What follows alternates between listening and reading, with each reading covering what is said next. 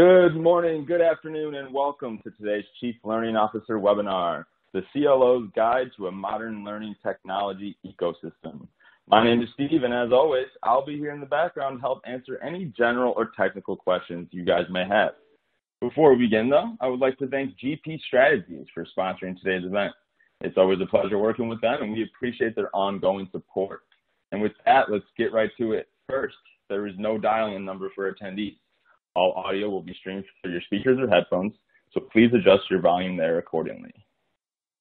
At the bottom of your screen, you'll see a variety of icons. You will have access to all these tools throughout today's session, so feel free to customize your console however you would like. Among these tools, we have group chat, ask a question, resources, and certification. Please send your questions and all technical issues via the Ask a Question box by clicking on the icon marked Q&A, type in your question, and click Submit. If you have a technical question, the answer will appear here. Any content-related questions for our speakers today will be read at the end if time allows. The certification codes for this webinar will appear in the certification box located to the right of your slides once you have met the required watch time. You can download today's webcast slides via the green icon labeled Resource List. Don't forget, you can chat with your fellow attendees by joining the live group chat. And finally, you will receive a link to this recording of the webinar and a follow-up email, so please allow at least 24 hours after the conclusion of the event before the information is sent. And now, without wasting any more time, I would like to introduce our speaker for today's event. We have Matt Donovan, Chief Learning and Innovation Officer for GP Strategies. To get us started, Matt, why don't you go ahead and take it away? Thanks, appreciate it. Thanks, Steve. Glad to be here with everybody today. So look forward to talking about some things that are very near and dear to my heart. So as we're going through, obviously, if you guys have some questions, feel free to drop them in the Q&A. And time to time, I'll ask as we're going through if there's some questions, we can also drop them in the chat as it's ongoing through these materials. But anyway, this is me on the screen here. You can take a look at it. I'm the Chief Learning and Innovation Officer for GP Strategies. It sounds like a nice, big, fancy title, but really what am I about? I'm really what I consider a human-centric design enthusiast. I believe that the learners and the humans, as we should be designing for, should be at the center of our designs, and that will definitely play out through our conversation today. And then I'm also identifying myself as a recovering instructional designer. I've been a classically trained instructional designer in the field for 25 years in this. And so I say recovering in the sense that we need to think slightly differently, evolve the way in which we think about designing or leveraging the technologies and the ecosystems to really create what I consider meaningful and impactful solutions for our learners. And then really looking at that aspiring multidimensional thinking acrobat, and that's the sense of being able to maintain multiple realities at one time. In today's world, we have so much change and transformation going on that depending on the context we walk into, we have different states of reality. So as I think about that, it's like every day I deal with multiple realities that we're all struggling with. And that's, I think, a common shared view with a lot of folks. So jumping right into this, I do think it is important to just kind of reflect again with what we're seeing. And this is, I know for many of us, if you have kids here in North America, they're starting to look about re-entering the school in the fall. And so what we've really been looking at is that we have probably changed the educational system. We won't all go back 100% to the way it was. We've been forced to adopt more virtual and what I would say more collaborative approaches to it from early childhood, kindergarten, all the way through higher ed and even into the corporate space. When you think about it, we were facing at the height of this, 1 billion learners globally have been moved out of the classroom and have been displaced. And when you think about that's a significant shift in the way in which we teach, learn, connect, and grow. And as we start to think about how do we return safely, knowing that we're balancing the importance of that social and that collaborative interaction with our children and students and in the classrooms while also creating safe environments. So I wanted to just take a moment to reflect that there's a lot going on that's really shaping what we are going to be talking about today and what we're all personally experiencing. One of my favorite quotes, and I actually got this first introduced to this in graduate school when I was focusing on systems and systems design thinking. But I think it actually coming forward has been really relevant for what we've been experiencing in the past 6 months, very specifically. And I've added to it, so it's attributed to Alvin Toffler, coming out of his book, Future Shock. He talks about the illiterate of the 21st century. It's not really those who cannot read and write, but those who cannot learn, unlearn, and relearn. And many of us have had to definitely deal with that recently. But I would also add those who cannot connect, reconnect, and collaborate with others. So it's not just about being the continuous learner, but it's about being a connected learner as well, and adding into that layer. And that's really where I think the confluence of design and technology come in. And the idea behind that technology is we increase our ability to be able to connect with others, to collaborate with others. It's important to remember it's about the human and the system and the place, and we're trying to enable more meaningful connections. But it can also get pretty chaotic if you don't plan for it well as you're going through it. We're going to talk more and explore that, but I really like that quote because it kind of helps me kind of recenter on what are we trying to do in our organizations today. It's not just create that continuous, but that connected learner as well. So taking a look at this, many of you I'm sure have probably seen the Fourth Industrial Revolution, following up with that kind of futurist thinking, kind of identifying the evolution and how work has taken place as you start from the 1.0 to the 2.0. And we're really kind of coming out of this 3.0 where it's really been around the mechanization, more around the introduction of computers and the online and the web, moving into this 4.0, which is really the connected nature of it, the Internet of Things. And that's really what we're coming into. And it's giving rise to several things. When we think about the business, you're seeing it's giving rise to, the digital consumer. So if you think about the business side, the digital consumer, the digital enterprise, and then the digital operations. And then so from the learning side, to kind of mirror that, what we're looking into is the rise of the digital learner, the digital learning enterprise, and the digital learning operations. And what I'm really trying to call out the difference here is that I think it's pretty straightforward when we talk about the digital learner, folks that are going through and creating meaningful and valuable learning experience, taking accountability for that, but we're going to wrap around them an enterprise, a system that makes it available so they can get to what they need, when they need it most. And that's one thing, but it's also the operations sides are how are we taking data and information in order to actually not only prove that what we have out there in the enterprise is working, but also to improve it, to be able to drive into it, and even extend it into getting into predictive behaviors, getting deeper into how we're actually enabling and supporting them through the enterprise around that. So it's kind of bringing those three layers together in that learning system. And I think it's a really important way to kind of keep in our mindset is when we think about the role of technology in the ecosystem, it's really coming back to not only provide that wraparound experience, we're taking the learning to them instead of having them come into the learning space. How do we get it next to them? But it's also about how do we actually learn what we know about them, their interactions with them, and help create something that gives a return on that energy and investment they've put in the system. I like to use one of the examples, and this is a personal example, which I think kind of sets an interesting benchmark for where do I think the digital learning organization, the enterprise, and the operation sites, where should it go? And it's a simple example. And so what I'm calling up here is a reference to a recent experience. So like many people with the interest rates low, I've decided to recently refinance my mortgage. And I had a very different experience most recently when I went to refinance my mortgage than when I did the first time when, 12 years ago when I was doing it. So almost I had a 3.0 experience about 10, 12 years ago, and then I've had much more of a 4.0 experience recently. So let me tell you a little bit about that. So when I did my mortgage, the first time I did my mortgage, it was all about me leaving my world. I had to go to the bank. I had to bring in some paperwork, meet with somebody. They'd push me through a workflow. The human would make sure that I've got the documentations. I'd then have to leave, come back, schedule another meeting.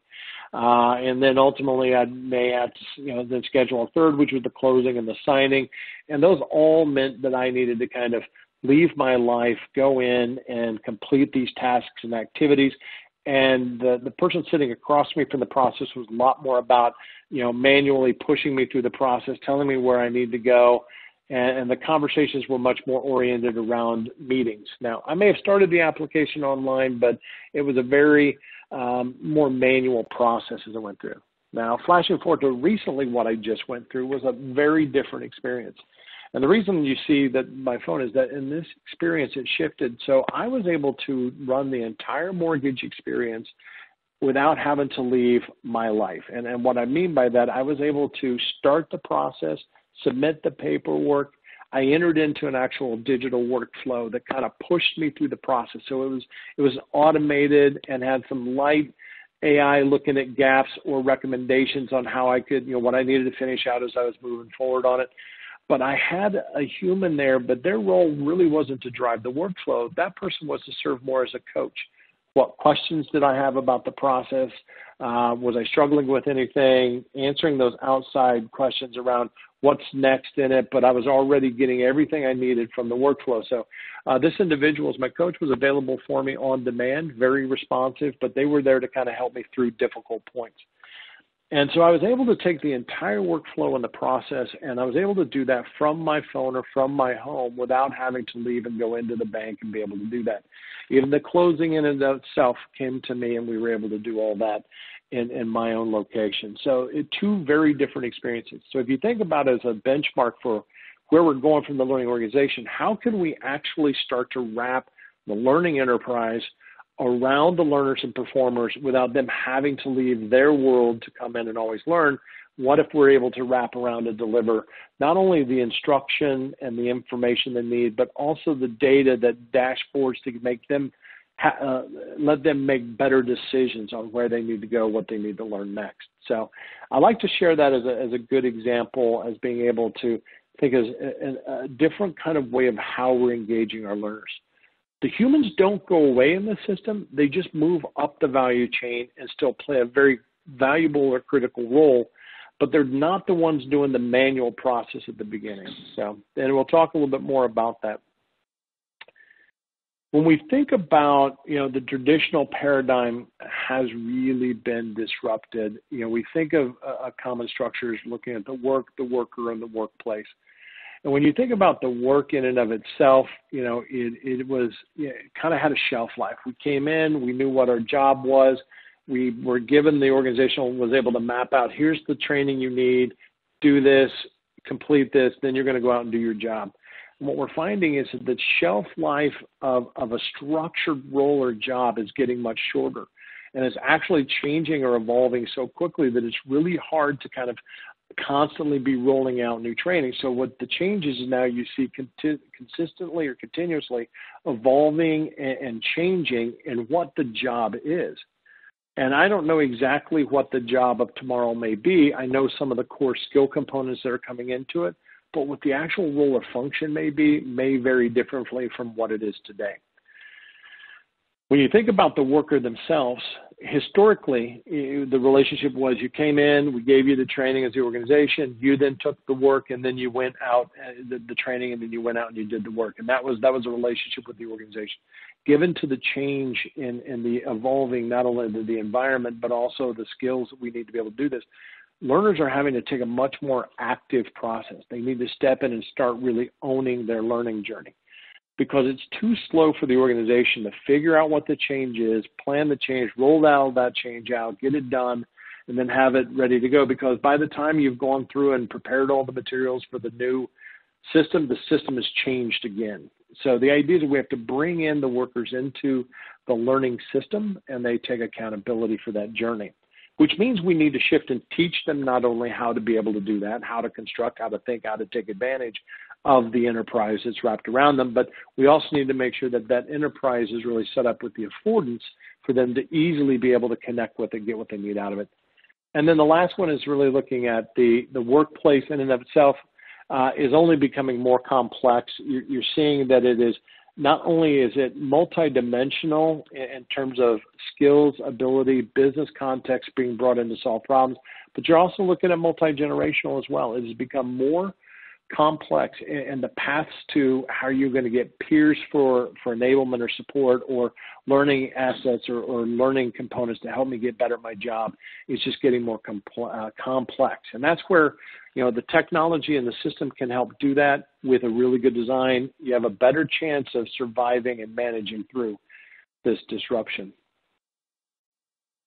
Now, many of you have probably heard about, when we think about, things for, workforce of the future initiatives, future skills initiatives. I throw, depending on your list, if you look here in the lower left and the lower right, you look at, these are some common emerging skills for individual contributors. If you look at the manager and leaders, there's a set over there. Depending on who you subscribe to, some of these, there may be 10, you may swap out a couple. But the idea is that there are definitely some new skills that are either gaining more emphasis or appearing for the first time in that list. But while that's important to understand those knowledge and skills that we've identified in the lower left and right, what's really important is when we look at the core mindsets and calling those out. And when I look at the mindset, a mindset is something different than just the knowledge, skill, ability. These are things that I would call enabling components. So when you have something like empathy, you can't just go out and create a really short micro-learning module of 15 minutes and teach somebody about empathy and boom, they're more empathetic, they're able to do that. But empathy is a core component of being able to not only be an effective team member, it's an important contributor to things like emotional intelligence and being able to bring those skills forward. But empathy in itself takes time and energy and a very different approach to be able to build those things in.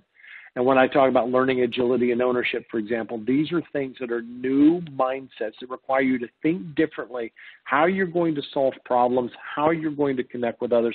And these are very different approaches that we do. And I call them out differently rather than just kind of putting them in a list of the skills, because you do have to think about how you tackle them differently. And that's where you use a variety of tools, techniques, technologies to be able to build and grow and reinforce that over time. The next layer that I think is really important to look at is that when we're kind of wrapping together, building the new enterprise or bringing together the operational components, you need to think about how you're actually going to meet the full range of moments of learning and need. So I'm going to tell you, I love the moments of learning need concept. I think Conrad and Bob Mosher did a fantastic job with this. I think it's very performer-centric. I love the system. It starts off with, what do I need to know? When do I need to know? And it really comes back to these core moments of learning need. And I really like what they're doing around that. I think it's a great way as we start to think of a learning system, how we start to meet a full range of needs. We're not just focused on learning something for the first time, which is a lot of what we do historically in organizations, pushing out for the first time, or maybe learning a little bit more about it, but we're really bringing in that performance enablement side of moments 3, 4, and 5. And I think they're really important, but that I think is in the organization, being able to create learning journeys and learning experiences that actually encompass all 5 moments of need is absolutely crucial. Of course, because, I've looked at it and a lot of conversations with clients and partners and folks, and I've kind of identified 2 additional, what I call emerging moments of need, kind of adding to this. And this is, while the first 5 really look at, the need for something has changed or something went wrong, those are definitely environmental triggers that precipitated, I now need to learn something. I wanted to call out the need to think about when you need to innovate or grow to a new role. So these are things that are intrinsically driven that happen before I have an environmental trigger that happens with that. And arguably, I think it's important that we think slightly differently about these, because when we bring in tools and technologies like recommender engines for learning platforms, when we're bringing in personalized learning paths, those are very convergent tools. If you like this, I'm going to give you more of it. If based on your skill set, I'm going to progress and get you to a performance mastery level by giving you what you need in a pathway. But if I need to innovate, I need more divergent pathways around that. So not only do we want to drive to critical importance of performance, but I want to come back and look at how do we innovate. How do we drive, that growth for the new role, that internal thing is, how do I get to somewhere else I need to be? And we need to be able to create a system that enables those type of learners to find things that are less divergent. They're connected but not 100% relevant to exactly what I have. How do I get things that are new and different, that inspire me, that push me in a different direction, allow me to think differently about things, challenge my biases, That's where you got to build in the innovation and the growth for the next role. Those are all critical in those spaces. Now, those 5 moments of need, what you're looking at is to meet those ranges of those needs, is that we need to think about the different roles that the learners take on. And this really gets back to the importance of social learning and how we kind of need to shape and help develop them into taking that key ownership in the process. So no longer is it okay just to be a consumer of learning or training in the organization. You need to step into the space and become a moderator, a curator, a contributor, and a collaborator, a creator, somebody who's sharing. They're actively in the ecosystem. They are actively contributing to it. When you think about, moments 3, 4, and 5, and then really pulling in innovator growth for new role, those are things where people that are actually in the ecosystem, that are doing the job, doing the work, contributing it, help other people, other folks innovate, they're the ones that are really coming in by playing the role of moderator, curator. They're helping us meet those needs. It is really hard for the organization itself to meet all 5 moments of need without the learners taking a fundamental role in the experience. And that's absolutely critical for us to be in that space. But it's not just enough to think about the expanded learning roles, how they start to bring in the layer of social learning. The next layer is really thinking about, from an organizational standpoint, what is the human infrastructure we need to have in place? So you think back to my mortgage example, we had a picture of, I call him Chad.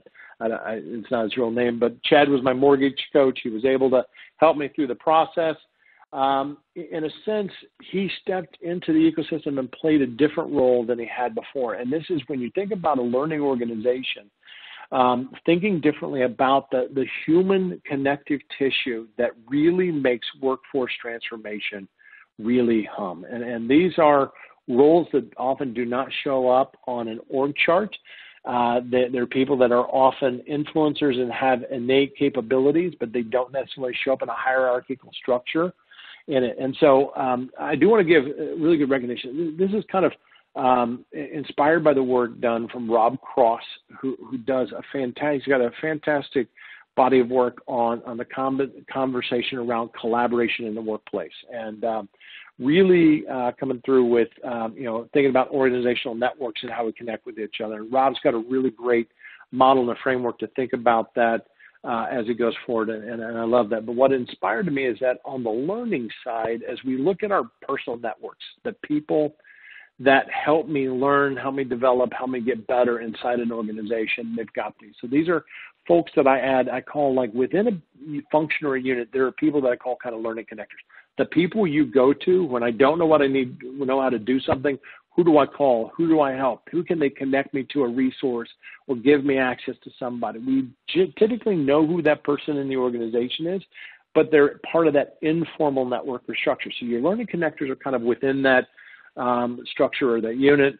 Your learning bridgers are the ones that are going across the function, across the organization, across disciplines, bringing in new insights, new thoughts, new ideas into the group, making the connections across the different parts of an organization so that across a unit you can get new ideas coming in, you can share ideas out, come up with new things, learn, and that really helps support around the innovation and the growth, for example.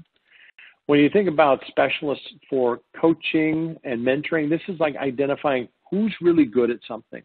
Who, if you want to learn how to do that, spend a day with that person or get some direct feedback. If I only had an hour with that person that knew this, identifying who those folks are, those coaching and mentoring, these are the people that are really skilled at it and can convey it to someone else. And what we often find is that the folks that are making those connections know who those people are and can help bring that across.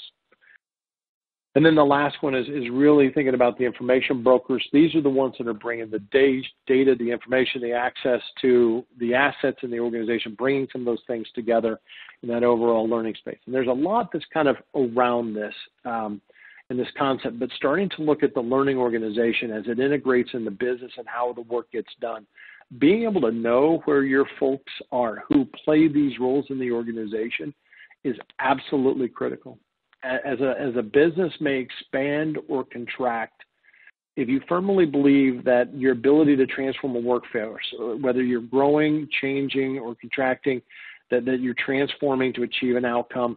You need to be able to do that. These folks are the ones that really drive that engine, and knowing who they are so you don't inadvertently cut a very strong enablement part of the organization, or as you go to grow, you're not really growing and expanding in these capacities, or you're not reinforcing these roles or identifying who they are. So it's an interesting aspect of starting to get and wrap around in your system who those folks are. The technology layer comes in and allows you to connect to who those folks are, identify tools that are able to come in and rise those folks up, make them more visible in the organization. But it's the actual individual performance and the individuals in the organization that are really critical around that.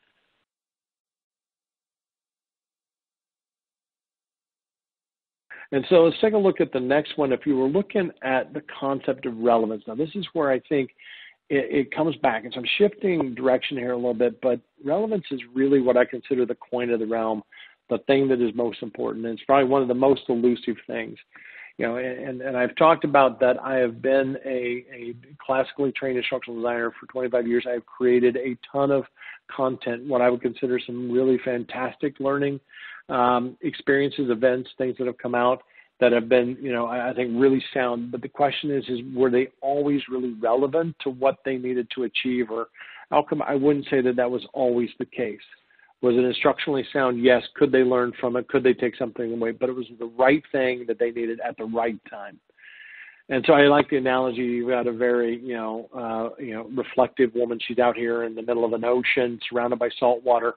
The concept that if content were water, relevance would be the drinkability. That is getting back to making sure that in all of the assets and all the information that we have out there, that they really get what's relevant to them in their moment of need. They do have a fundamental role, of course, in nourishing themselves, but we got to make sure that they have access to the resources to be able to do that. So we don't necessarily always need to bring the water to them, but we need them to be able to enable and access that. And so thinking about that from a relevance standpoint, I often refer to what I call 3 layers of relevance. There may be 4 or 5. I'm sure that people can always expand on the model. I'm always open to innovation as we come. But when I look at this, and this comes up a lot in the way in which we talk about curated learning systems. And so I use a business acumen example here at the bottom. When we think of the first layer of relevance in a business acumen case example, so we know that if you've ever been a business acumen course, being able to read a financial statement is absolutely one of the core abilities to do. Can you read the data about the organization and be able to do that? So you'll go out and how do I read an income statement? How do I read a cash flow statement or a balance sheet? Those are all important documents to be able to do. The first layer of relevance is what is it? What does one look like? When I get to the next layer of relevance, what's important is when you start to look at what does my organization's income statement look like? Where does the work I do, how does it roll into the income statement for the total roll-up? That's different. And if you've ever taken just a general income statement and then tried to read your own organization's income statement, you know that the way it's structured and the way it's affected, there's a significant amount of change with that is very specific to what you're doing. And then the third layer is how do I then take information, either reading from an income statement to make a decision, wrapping it with a decisioning model, and then other points of data to actually make a business decision, or be confident that if I make a business decision, how would it actually show up in the income statement? That's really kind of that third layer of relevance. The reason I call this out is that in many ways we look at technologies like curation platforms, and they are very powerful tools and they're really important, but sometimes we look at the experiences if we're just going to curate a bunch of content that has the most amount of portability to it, which is generally at the first layer of relevance. But in really to hit it, you have to hit the second and third layer, really allowing the learner to take it into how is this going to deliver and drive outcomes, transfer, affect the business outcomes. You need to be able to go all the way to that. And when you're curating and you're taking a strategy between you build some, you curate some, you borrow from some areas, you take some inspiration as you're kind of creating your overall learning experience. The idea is that you know that you're going to have to put some energy and effort into really crafting that layer, that second and that third layer of relevance. Where an important part here that I'm trying to do is that instead of spending all of our time and energy on the first moment, building all of those assets, there are tons of great assets, for example, on how to read an income statement. I don't need to recreate that. But when it comes to how do we read hours, how do I draw insights from that? How do I make business decisions using that as a data endpoint? That is something that's unique to the performance application within that space, and being able to capture that for the organization, being able to incorporate the learners and the performers and those that may have recently gone through the experience and are now applying it to be able to feed back into it. That's where you start to see that the peers, the more recent performers coming through are able to actually feed into delivering those layers of relevance. And it really starts to come back and drive, I think, some of those key concepts. Now, I do think it is really important that when we get in and think about the concept of blended learning coming around a digital learning journey. And now, digital learning journey definitely brings in the components of technology with it, but we do think about blending different. So the concept of blended learning has been around for probably about 20 years, maybe a little bit longer. I forget when the actual term came about. I mean, we've probably been blending under the really old school distance learning for a while, but for the most part, I would say there was when you started to add in like a WBT or a web-based component, maybe a little bit of a live component. But the concept is the old definition of blended learning was a lot more like a tossed salad.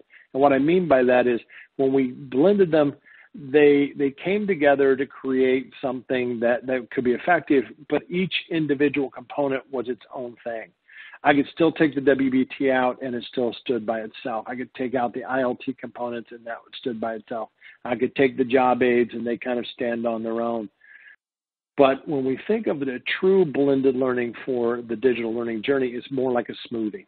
And the idea is that when you're bringing all of the assets into this experience, they are actually combining in a way that is actually able to create something more than just the sum of its parts.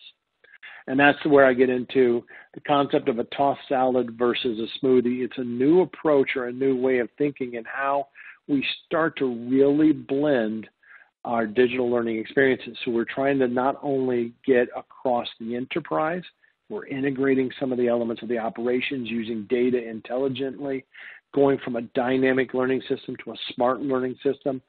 We're actually now taking in the connected points between the micro learning component to the social learning components, and they're all coming together to create a truly integrated experience. And I think when I talked about becoming a recovering instructional designer, this is fundamentally another dimension of that new way in which we need to think about how we design. It's bringing in new disciplines, the concepts of user experience, the concept of data analytics. How do we use the right, capture, collect, and draw insights from data for ourselves as designers, or pushing it out to performers and learners? So there are new dimensions that are coming into this, and this is, from a design standpoint, one of the new things that we're really blending into that. One other thing I think it's a really new concept is in that new design component we have in here is I also talk a little bit about the concept of negative space, which comes more from the art world. So in the art world, when you think about, putting paint on a canvas, it's important to think as much about the negative space. It's not just as important as the paint you put on the canvas, it's what you don't put on the canvas. It's the combination of that's important. And when I talk about designing for negative space, we need to be able to create in our designs room for the learners to step in and take accountability. We need to have space where they can go in and own the experience, draw their own relevance, connect with others, create part of that unique experience that they're bringing forward. That's another element that really comes into us, and it's something that is very counterintuitive to a lot of, I think, traditional designers have been brought into this, or the way in which learning organizations have been brought in. We have been more focused on what we produce, what we build, the end-to-end narratives that we go through.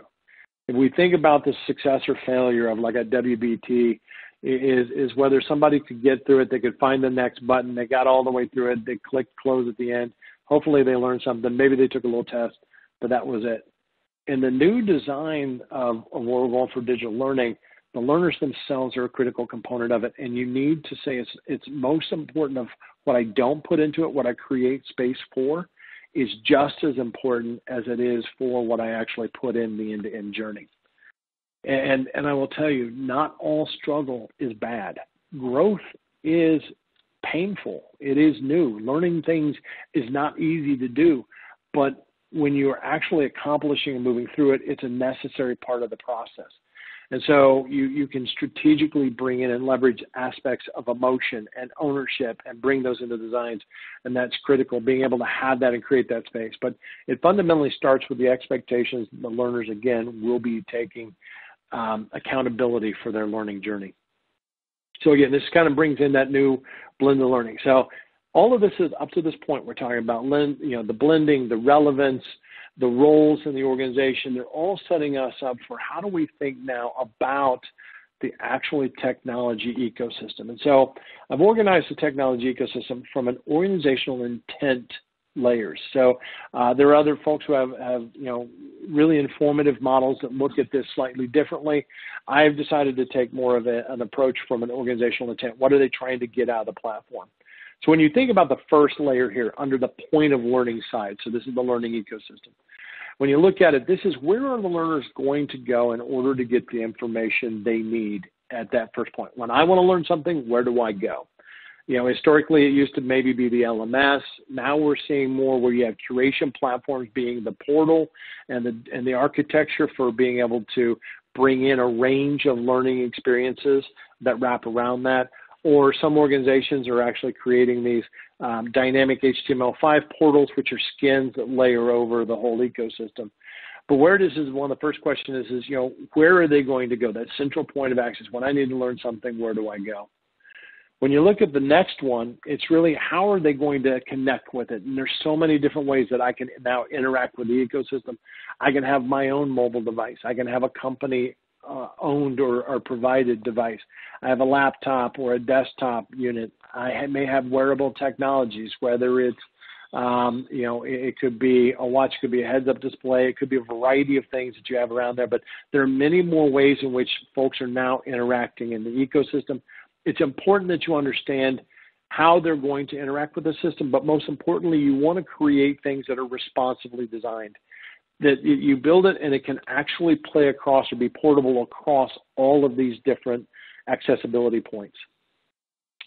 Measurement and analytics. I've got a layer here that takes a look at saying, how will you know when something's working so that you can be able to prove that it's working or improve it as you're going, or feed back data to the learners so they can self-adjust as they're going through, or to the business stakeholders so they get insights as part of the system.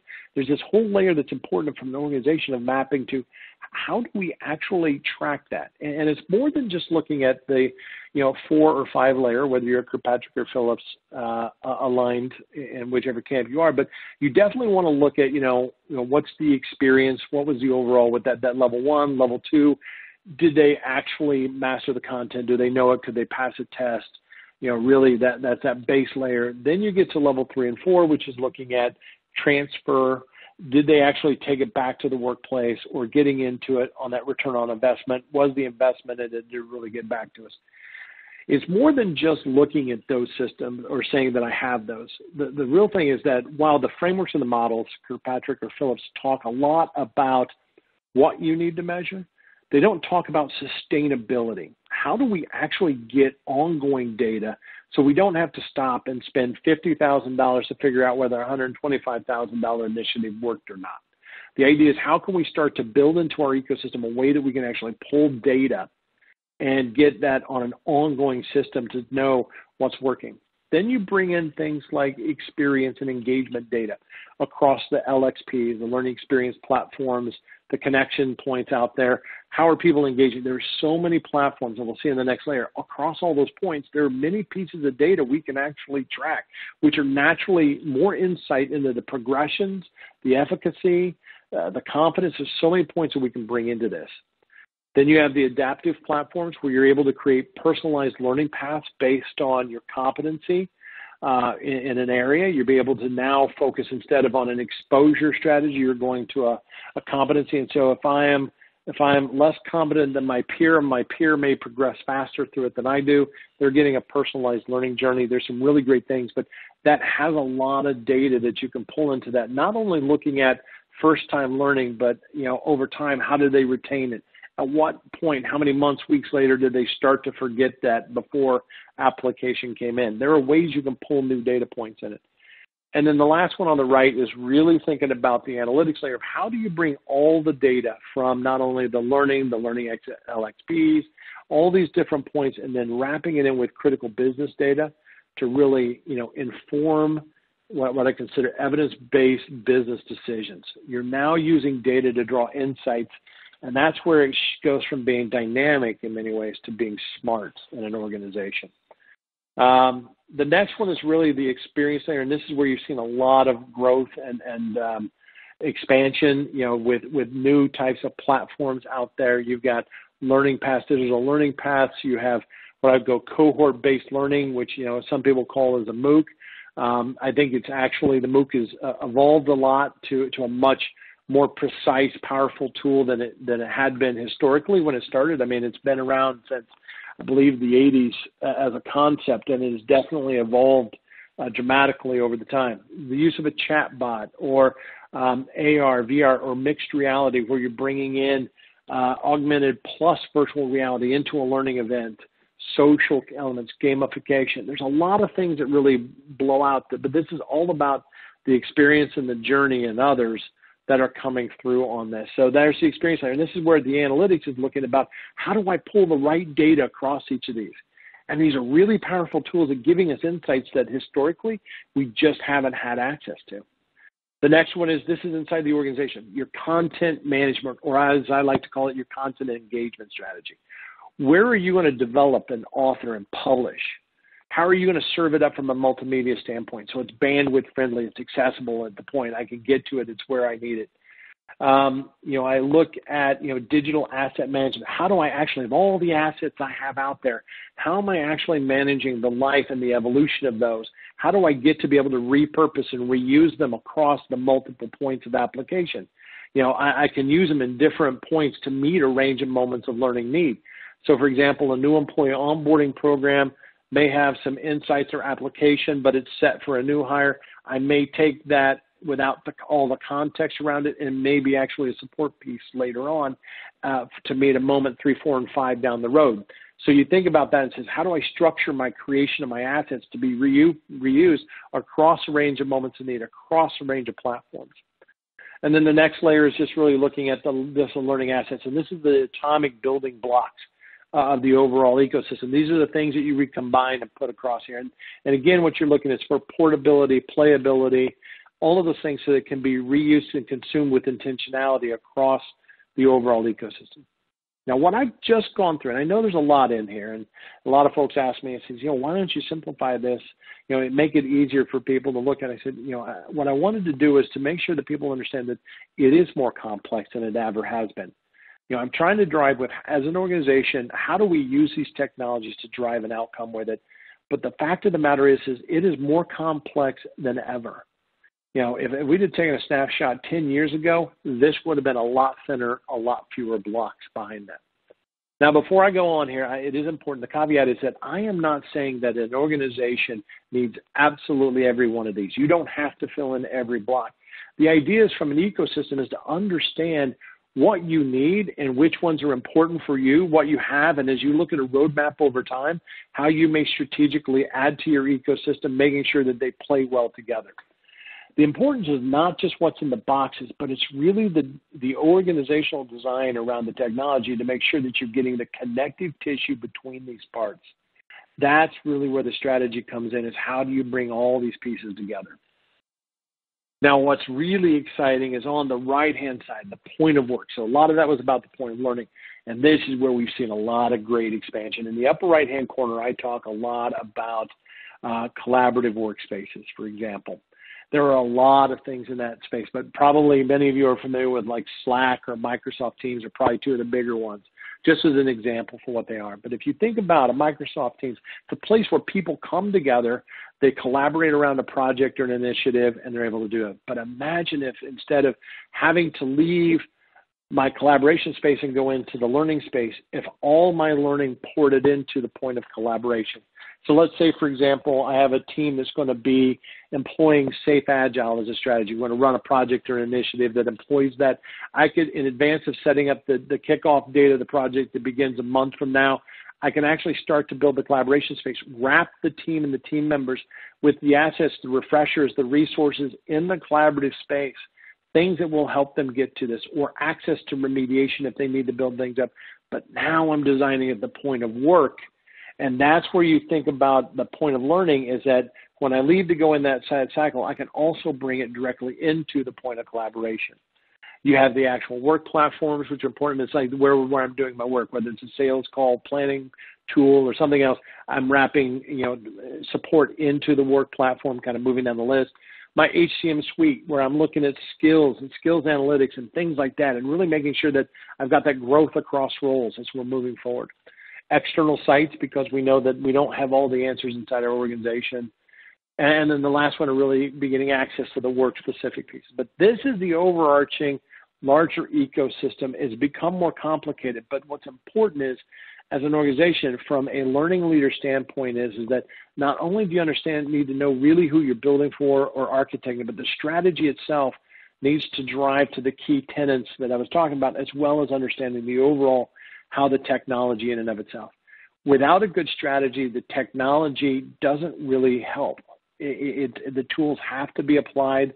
They have to be brought together to be connected. You can still have some outcome with them, but if you're not really maximizing or optimizing their use, you're missing out on part of that critical return on that investment.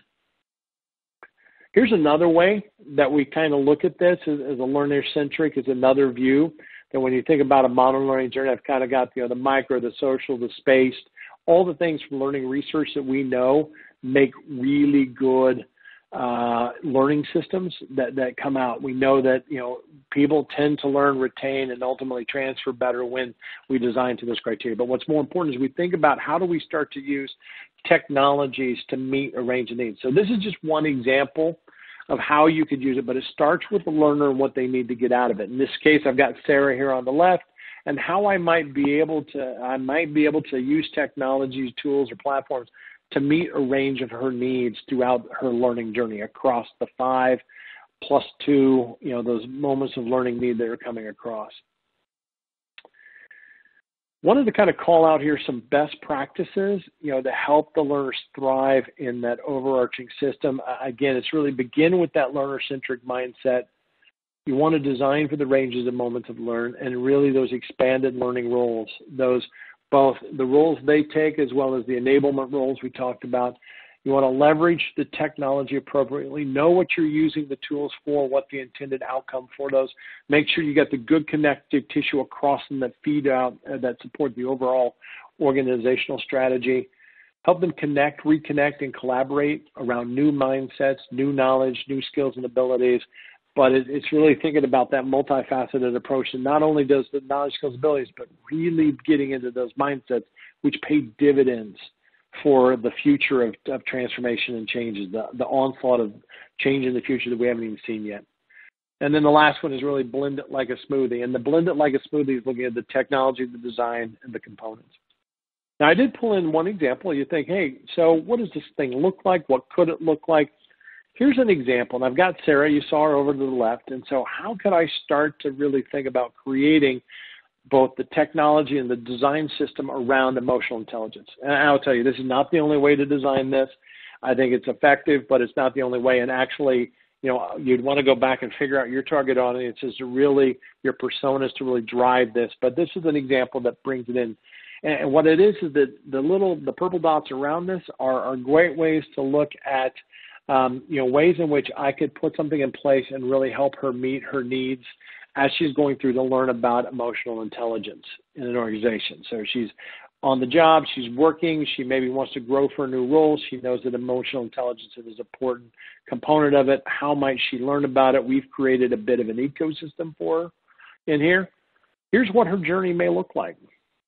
And so, for example, it comes across, it starts off, maybe she sees an advertisement either online or it pops in her, on the homepage, or a place where she sees regularly in the workspace or maybe in the physical space. She sees a poster here on the left, and she can actually hit a QR code, or she can put an augmented reality that pops up more information about, learn more about emotional intelligence. Here's what we have available for you. She can go in and look at some micro learnings or some micro videos from folks that talk about it or sharing concepts. She could take a preliminary diagnostic, a very small one that she could go into, or she could take a deeper diagnostic down the road that may be attached to a specific learning journey down the path. She could do that. She could download 30 days of activities for emotional intelligence. So she could, download Outlook activities for the month, and each day she gets a micro commitment or micro activity to try a new dimension of emotional intelligence. She has access to job aids and articles and tools and techniques, and she can also then go down and even, engage in a cohort-driven experience where she can work with others to really bring in that empathy mindset that feeds into emotional intelligence, being able to take a spaced cohort-driven experience that I share with others to grow in the role. The point here is that she has a range of these things available for it. We've set the ecosystem up to kind of feed and meet that. But Sarah's the one that takes the ownership for the journey. She gets what she needs. She gets the commitment. She's able to expand through it. And we're wrapping around it a whole other range of support personnel to help Sarah. Sarah's like, hey, I want to learn more about this aspect or this dimension. Do I have somebody in the organization that she can help me? Hey, here's another resource. Try this out. Think of it as like a learning librarian. There's a human out there or a peer who may be going through the same thing. Could she get connected to that? Or we use a mentoring platform that, thinking of like blending like Match.com with mentors in an organization where Sarah's got this background. She's trying to learn about this, wants to do that. Can she match me with a really good mentor in the organization? And it kind of uses the algorithm to make really good pairs and matching, and then it sets them up. So these are the things we can bring together in the overall system. And I think kind of as we go into some questions, I want to make sure we've got a couple of minutes here left for some questions. I think the critical consideration here is that as we think about the way in which we're integrating tools, technologies, and methodologies around that, I love ending kind of on the Deming quote, it is not necessary to change. Survival is not mandatory. And it's really kind of the call to action as we go out there and start to create and build and bridge these new ecosystems that it is important for us to grow, because if we don't solve these problems for ourselves, they will be solved by somebody else. So anyway, I wanted to open it up. So Steve, I don't know how we're doing on the Q&A side. Hopefully we've got some good questions out there. I would be glad to kind of revisit a slide or talk back with that, but any questions so far? Yeah, no, we do have some coming in, and please, audience, feel free to take this time to submit your questions, anything content related. We have more than enough time to get through as many as we can, and Matt's going to be more than happy to do so. So we'll get right to it. The first question says, your comments on relevance bring up for me an ongoing question. When is it better for learning experiences to be designed by a professional ID, and when by the SME facilitator who knows his or her audience at a deeper level than ID analysis allows? Oof. Wow, that's a great question. Boy, that's a big one. Age-old tension. It is. It's the age-old tension between the designer and the SME. And I'll say that both need to evolve in their roles, and I think both are critical to the equation. But the one thing is that the things that are very valuable from the subject matter expertise is they know a lot about it. They've already processed through the 5 moments of need. They're already down the path, but they may not remember what it's like to not know that, or, what do I not need? Because I can't learn everything at the first moment. So where the designers and the SMEs come together is to separate out what's the critical, what do I need to know? What do I need to know at some other point? What do I need to know now? What do I need to know at some other point? And then what's really nice to know that's open for remediation or reference down the road. So the idea is that in that design, it's a shift to go from this is exactly what we're going to tell them versus this is what I need to have. A real quick example on that is I worked on a course around design of experiments, and it was in it for a pharmaceutical company in the manufacturing space. The concept is that there are business stakeholders who benefit from working with statisticians to create these designs of experiments to learn and gather data and make informed business decisions about that aspect. The thing is that when I was working with the subject matter of the statisticians, they were adamant that my business stakeholders need to know how to calculate a Z-score. And the argument I pushed back is that just because that's the way you learned it, it was important for you, A business owner that it's either going to consume results from you or put them in it may need to know what the concept is, but not know how to calculate it. That's not necessary for them to be able to do it. If they ever needed to refer to it, to go to a table. But I think it gets back to that balance between the designers need to really drive to that new role to help separate out the critical must know, the nice to know, and then space that over time. We don't need to know all of it in the beginning. Are there ways I can feed it in and create other ways for the SMEs to share that knowledge at different points upon the learning journey or on demand as the learners have that moment of relevance? So it is important to be able to cite that. So, both are important, but it's not an either or, because I think designers without expertise definitely have some holes in it. And I would say subject matter experts without the ability of somebody to look at it through the lens of a learner and a consumer who knows what it's like to not been in that in depth is critical. Great. We'll go right to the next one here. It says, can point of access be multiple, or should it be a single point of access? What I think the best practice is when you have the clarity amongst all the noise that we have in the systems that we have around here. If I can get down to the least number of points that I start my learning journey from, if I can get to a starting point that provides more clarity with it. I know realistically that organizations may have, a federated structure, and they may have multiple points where for their population, they may have a different one. So it's not an absolute rule, but the thing that's best is the fewer, the better, to provide a clarity of where do I need to go when I need to find something. The more centralized, the better. All right, good. So sticking to that topic on the learning journey, we have one that says, as we are all remote, teamwork collaboration is made more difficult, but is more important than ever. Can you speak to where virtual team learning fits along that learning journey? Oh, absolutely. I think it's a really big part is when you start to look at, especially when I was referring to that collaborative workspace and the integration of learning into that, learning as a team, learning as a group, wrapped around the actual production of work, is fascinating. That's where we need to go. I think it's really important for us to do that. But your point is well-intentioned in the sense that transactionally, it's hard to grow as a team. Sometimes the digital and the distance can get in between us being able to collaborate and connect with each other.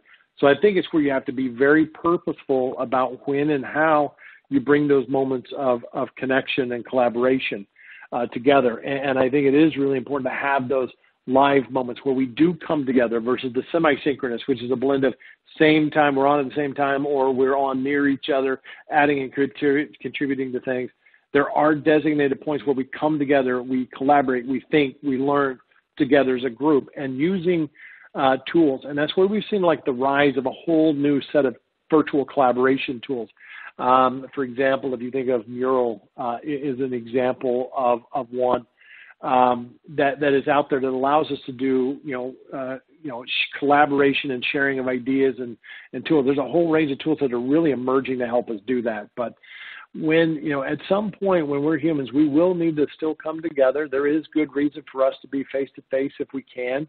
I think in the future we're going to see more hybrid where we have co-located teams with virtual members trying to get to real-time collaboration with each other. And that's an exciting growth around the tools and technology. We still have some good improvements to go, but I'm seeing some really interesting things out there.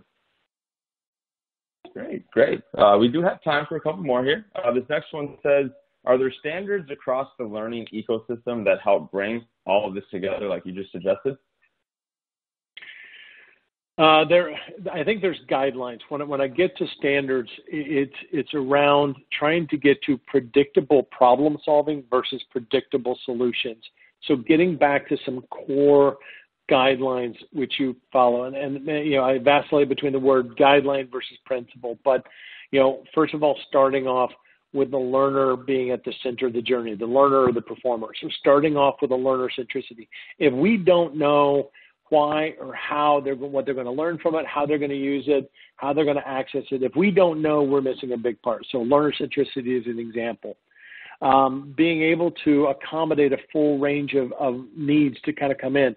Realize that we want them to be able to not only just learn, but be able to apply and perform. We want to do that. measurement. We want to be able to intelligently use data to, again, prove or improve what we have and put in place. And I think those are just three examples of principle or guidelines. And whatever we're bringing together, it should be measured, should add to that overall picture, should start off with the accessibility and the intent of the learner performer as a core center of that. It should be ruthlessly relevant. I love that.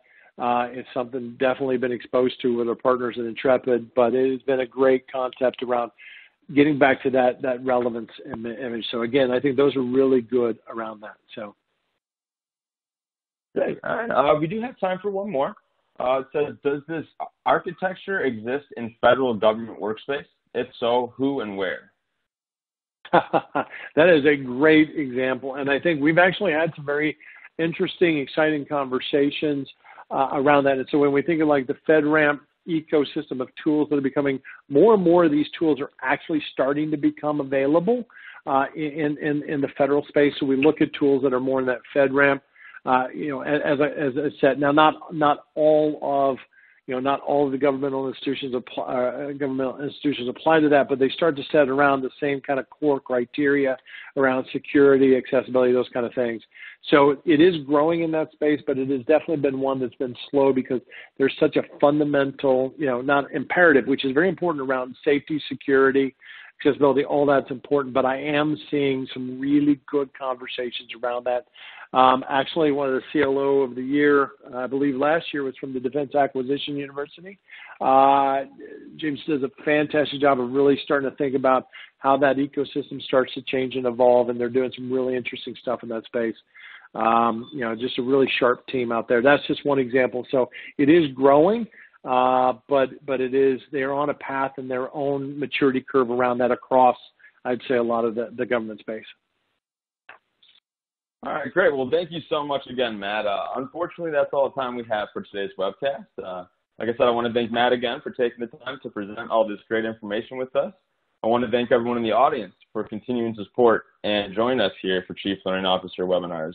And finally, thanks again to our proud sponsors and good friends over at GP Strategies for sponsoring today's event.